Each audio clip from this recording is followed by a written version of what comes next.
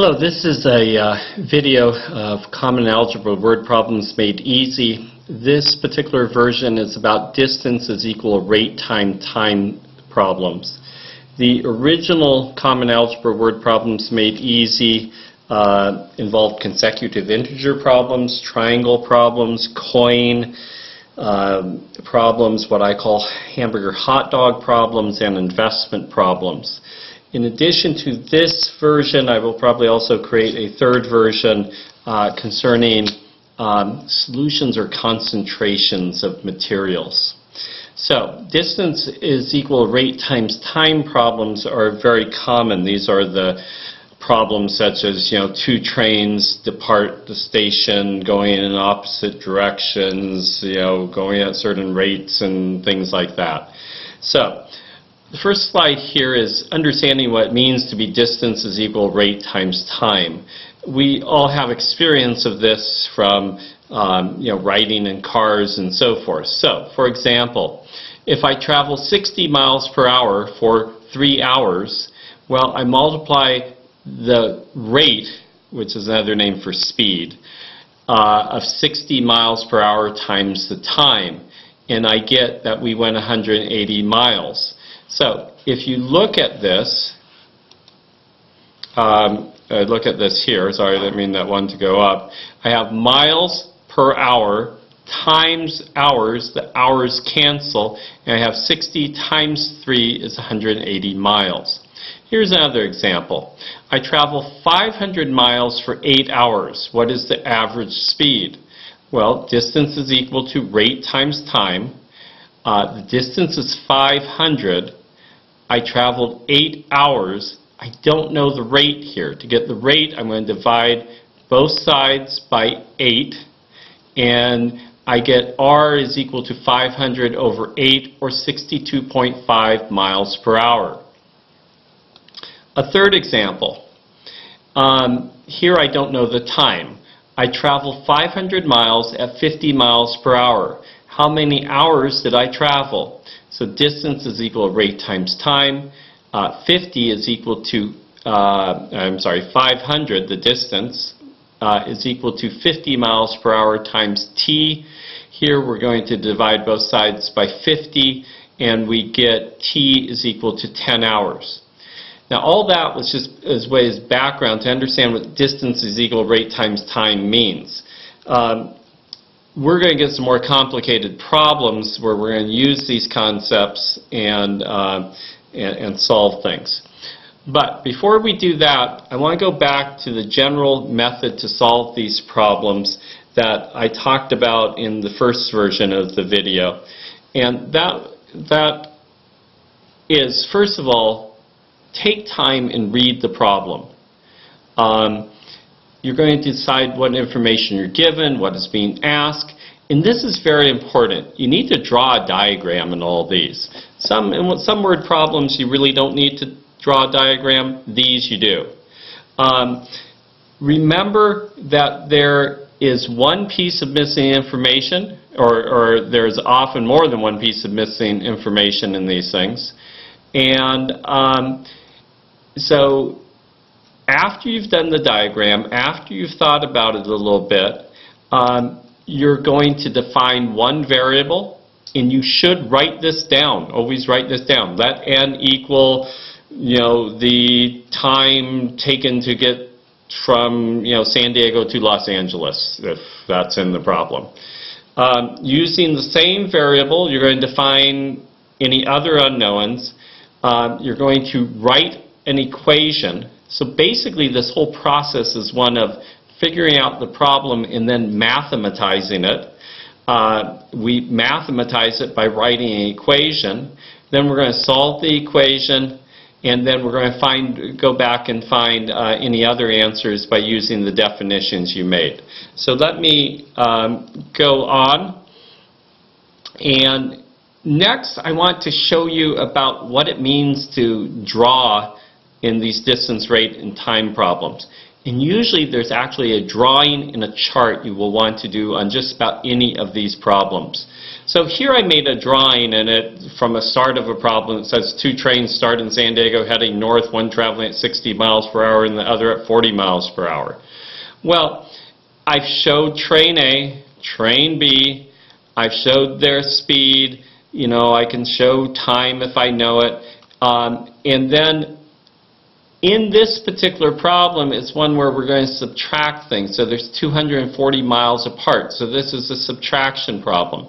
Drawing the diagram often really helps me to do that.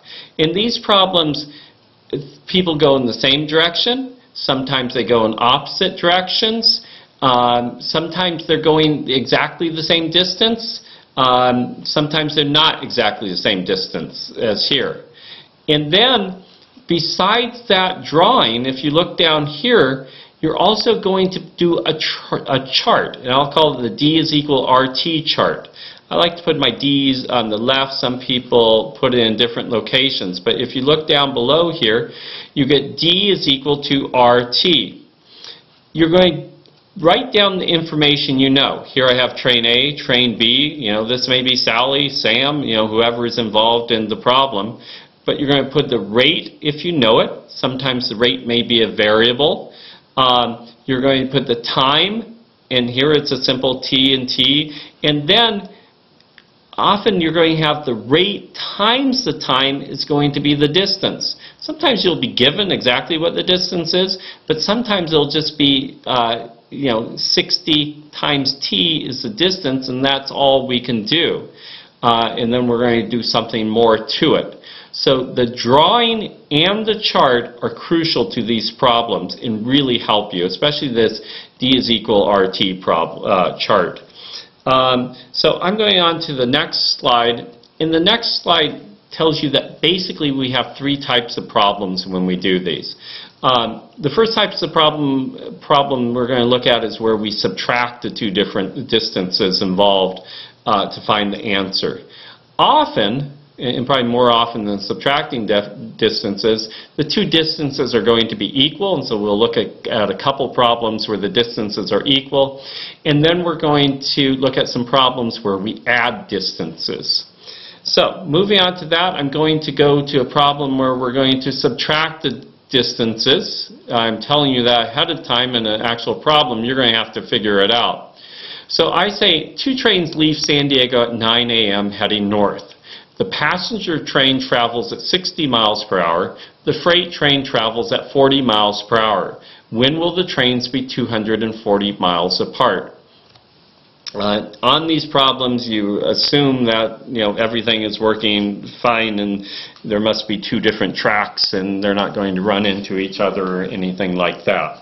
So, looking at this, the first thing is to figure out what's happening. Well, they're both leaving at the same time. We assume they're on like parallel tracks. The one's traveling faster, so at some point they're going to be 240 miles apart. And because the one's going to be moving ahead of the other at 20 miles per hour difference. So we're going to do this, and this is a pretty simple problem that you could probably figure out non-algebraically, but I'm putting it here so we can help you understand the algebra and how to mathematize this. So the first thing is draw the picture. So I've drawn the picture here, and if you look here, you know, this is going faster than the other one. Train A is going faster than the other one. That's the passenger train. And so if you take the distance it's going, in the shorter distance the other is going, that's going to be the 240 miles they're apart. So if we could take this distance minus this distance, that's going to equal 240. So that's going to really help us get our equation here in a moment. I look here, and this is where I've done my chart. I've said the rate for train A is 60, the rate for train B is 40. The time, because we're asking when will the train, so when means time, the time here is going to be equal. They're going to be 240 miles apart at the same time.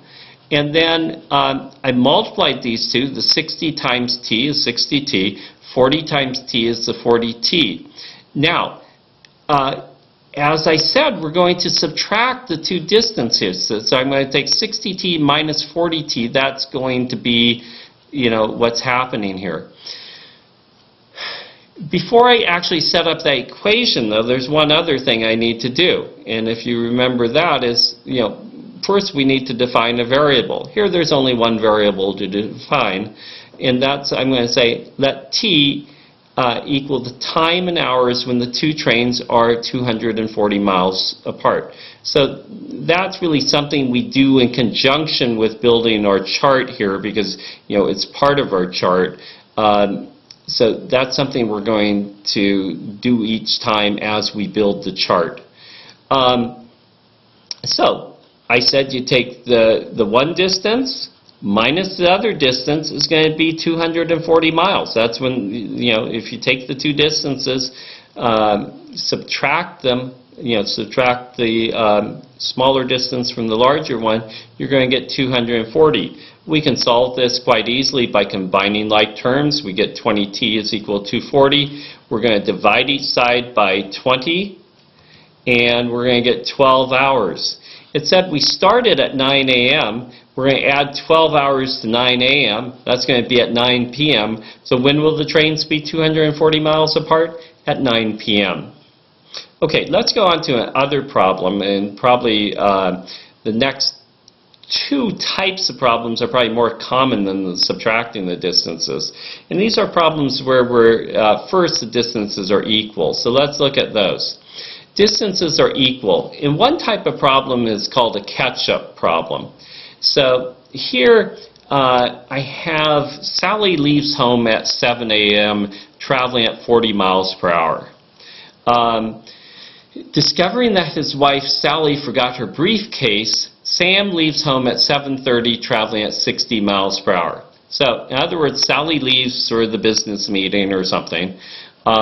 Sam is getting ready for work or whatever and notices that she forgot her briefcase. Sam jumps in the car, travels as fast as he can here at 60 miles per hour to catch up with Sally. Again, these don't have to be realistic. If he's on a freeway, he's probably not going to be able to find her and so forth. But these are math problems, and they're designed to help us to start to learn how to mathematize things, which is a critical skill in algebra and any math. So there's the basic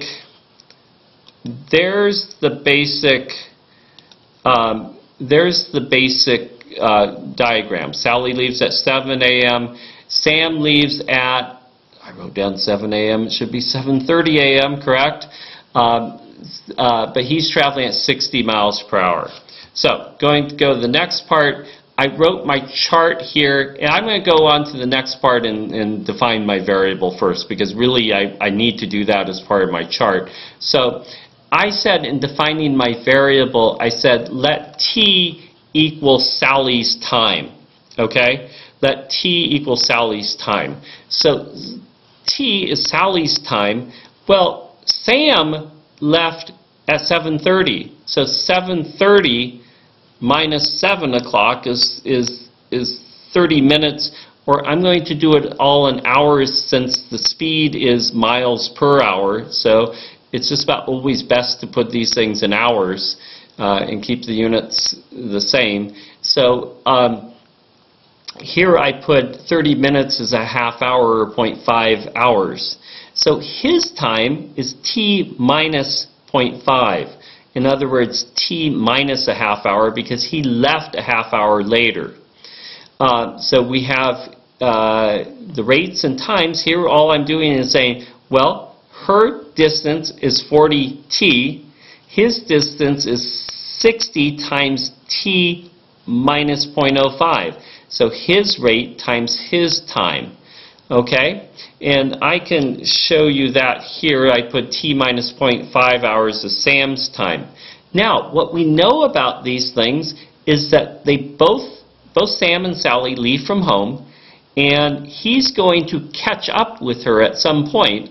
And so their distances are going to be identical. They're taking the same path. Their distances are going to be identical. So all I'm going to do is take this 40t is equal to 60 times parentheses t minus 0.5, and I'm going to solve that equation. So in other words, the two distances are equal in a catch-up problem. So I put that again here. Sam and Sally both travel the same distance. So we have 40t is equal to 60 times parentheses t minus 0.5. What property do we use? Yes, distributive property we're going to use to do that. 60 times t minus 60 times 0.05. So when we do that distributive property, we're going to get 40t is equal to 60t minus 30. 60 times a half is 30. We have, plus, the minus 0.5 is the same as plus a negative 0.5, so that's why it says negative there, or a minus sign there. I'm going to subtract 60 from both sides. So over here, I'm going to subtract 60. That gets rid of t on the right side. I add 60 on this side. Subtract 60 on the right side, subtract 60 on the left side. And, you might get a little scared here because I'm getting a negative number. If I subtract 60t from 40t, I get negative 20t. That's okay, because my next step is I'm going to divide both sides by negative 20. And a negative divided by a negative is going to be a positive. So after I divide both sides by negative 20, I get t is equal to 1.5. 30 over 20, or 3 over 2, or 1.5, or 1.5 hours. Remember that t here is Sally's time. So I'm going to add the 1.5 onto 7 a.m. 7 a.m. and 1.5 hours more is going to be 8:30. Okay? So Sam's going to catch up with Sally at 8:30. Okay? On to the next problem. Other distance equal problem. It's a round trip problem. So round trip problems are generally distance equal problems. So here's a round trip problem. It's just Sally this time. Sally travels from work to home in the morning at 60 miles per hour. It's bad traffic. She travels home by the same route, only at 20 miles per hour. So there's an accident or something on the way home, so she's going much slower. The round trip is 1 hour. Answer 3 questions. And this shows you that it's not always time questions. I'm actually answering 3 different questions here. How long did it take to get to work?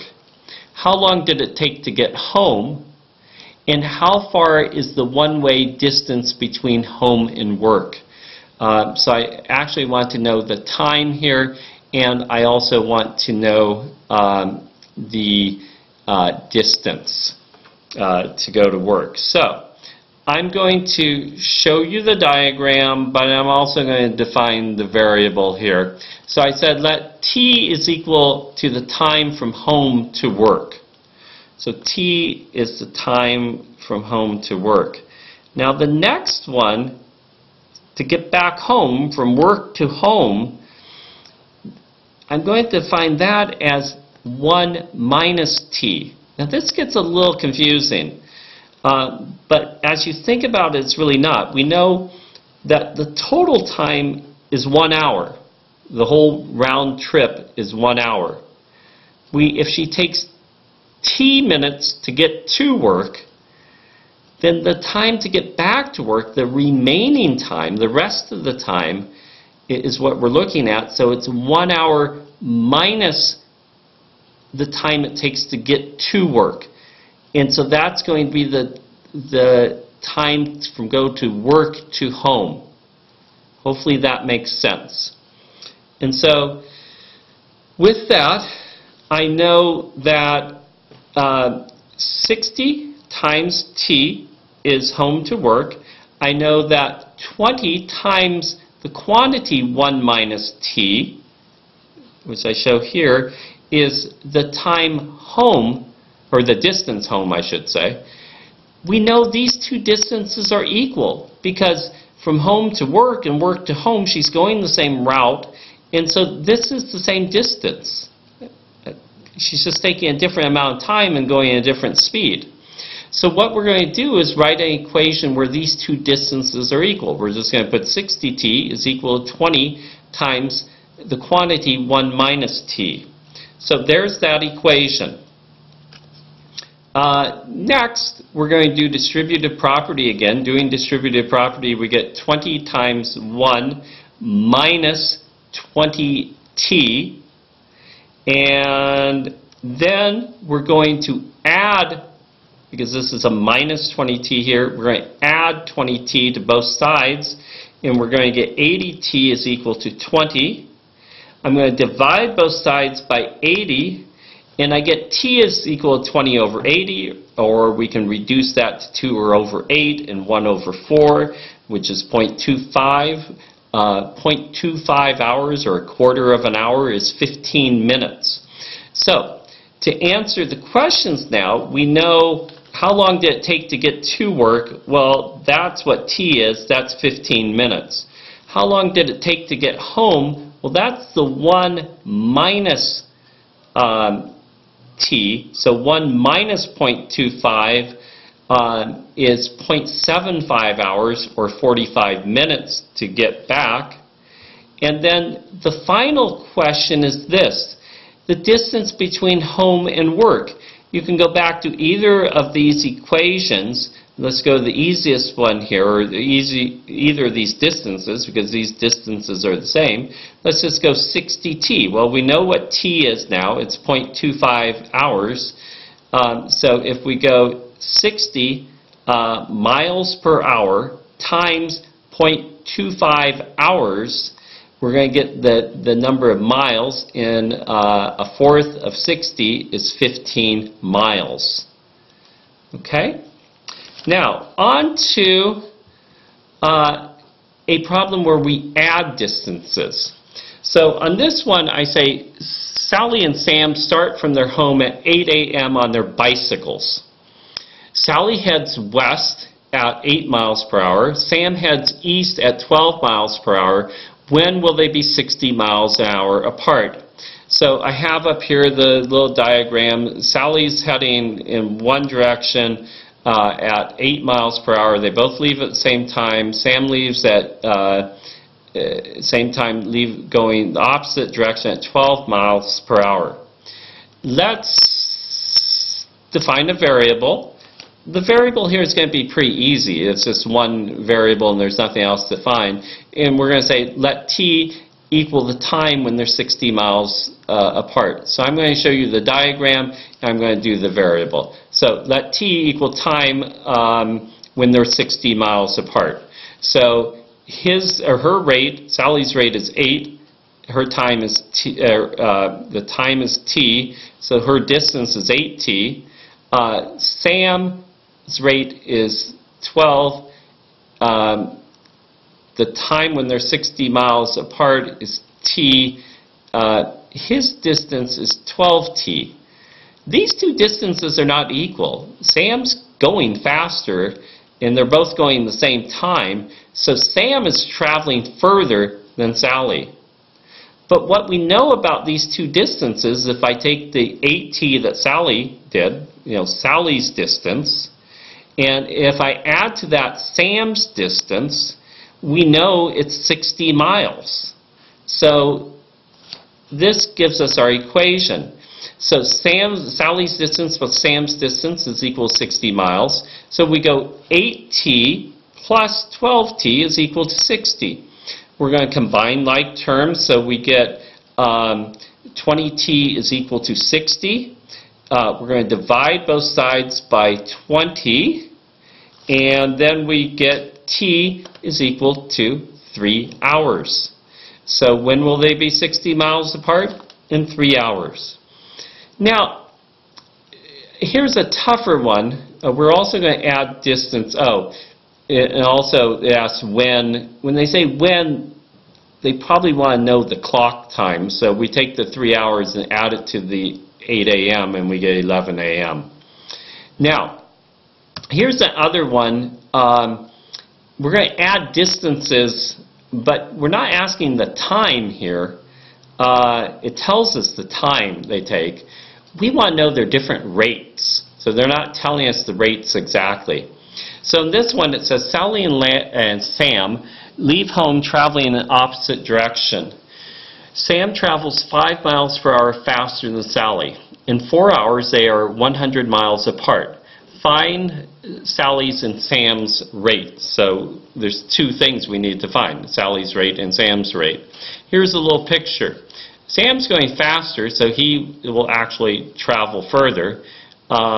Sally's going slower, so she's going to travel less. But we know that both of them together travel 100 miles. So here's our picture. Let's get our, here I have let R equal Sally's rate. Sam's rate is 5 miles per hour more, so Sam's rate is R plus 5. From this we know this is Sally's rate, 4 hours. They both went 4 hours. Sam's faster rate of R plus 5 times 4 hours. Sam's distance is going to be 4 times R plus 5. Sally's rate is going to be 4R. We're going to add these two rates together, and we know it's equal to 100 miles. So let's get the equation now. And we get 4R plus 4 times the quantity R plus 5 is equal to 100. We're going to do distributive property. So here we're going to get 4R plus 4 times 5, or 20. So we'll do that step. We're going to combine like terms here. So we have 4R plus 4R is 8R plus 20. We're going to subtract 20 from both sides. We get 8R is equal to 80. Divide both sides by 8. And we get R is 10 miles per hour. We have to go back and look at our how we define the variable. That's Sally's rate. Sam's rate is going to be R plus 5, or 10 plus 5, and that's Sam's rate, so 15 is Sam's rate, or rate is another name for speed. Okay, so that's another place where we're adding the distances to find the rates. Well, we didn't ask the question. Sally went 40 miles because in a particular question could ask how far she went. So we took 4 hours times 10 miles per hour, and we get 40 miles. Sam went 60 miles. In other words, 4 hours times 15 miles per hour, or 60 miles. So that gives you some idea of a sampling of some distance is equal rate times time problems. They get more complicated, but with this basic background and using this approach, you can solve any types of these. So remember, I always do the diagram, basic sketch here. Do the distance is equal rate times times chart. Then you're going to, as you're doing that, you're going to define a variable. Like here, I define this variable. In terms of that variable, I'm going to define any other things we need, like here's Sam's rate. I'm going to then write an equation. I'm going to determine if I'm adding distances, subtracting distances, whether the distances are equal. I'm going to solve the equation, and then I'm going to go back to the beginning to realize that here what our R is equal to 10 means that's Sally's speed, and R plus 5, or 10 plus 5, is Sam's speed. And problems can ask you for the time, the rate, or the distance. Here they asked for the rates. They could have asked for the distance here, and we've seen several problems where they asked for the time. So hopefully this will help. And together with the first installment of Common Algebra Word Problems Made Easy, this should help you. And with that, I will end this video.